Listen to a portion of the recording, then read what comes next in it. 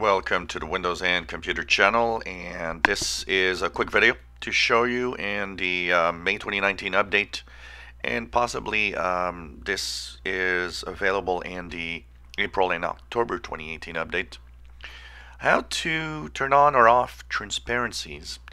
I get that request regularly. People that have a little bit of difficulty reading the screen, they often don't want to have the transparencies in Windows 10, because when you go in menus in Windows 10, often you have the transparencies that actually show up. So for example, if I go into the ease of access panel, here on the left side you kind of have a small glimpse of behind what's happening. So depending on what type of wallpaper I have, you might actually see a pattern of that wallpaper show up through the panel here on the left, for example.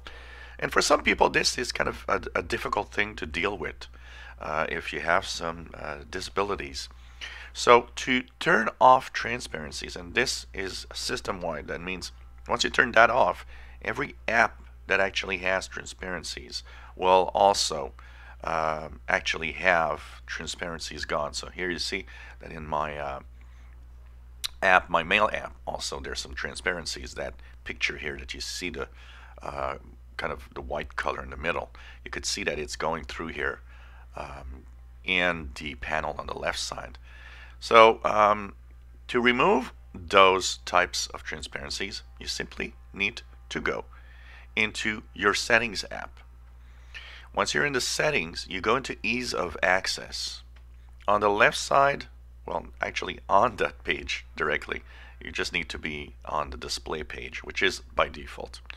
You will go down and you'll see something called Show Transparency in Windows. If I remove that, you notice that my color here on the left side is now a chunk of gray.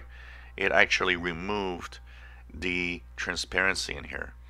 And if you look at my mail app, you've seen the transparency disappear. So it is system-wide. It will actually activate itself within apps and actually activate itself within Windows itself. So making it easier if you have some problems to actually have some a better viewing experience, basically. And of course, if it's the other way around, if you want to actually turn on transparencies because they are off, or you want to make sure that they're on, well, simply go to your settings, go into ease of access, and make sure that show transparency is on, and you'll see that if it was off, you'll see that there's going to be a change in even in the settings panel. And of course, if we go back to our mail app, you'll see that transparencies have kind of come back in the mail app also. There might be some times when you need to either restart an app, or if you don't restart an app, you might need to restart the computer to have the transparency come back. Like here, it kind of stayed solid, but after a restart, it probably will come back to normal. So depending on the apps and depending on the settings that you have. So how to turn on or off transparencies in Windows 10.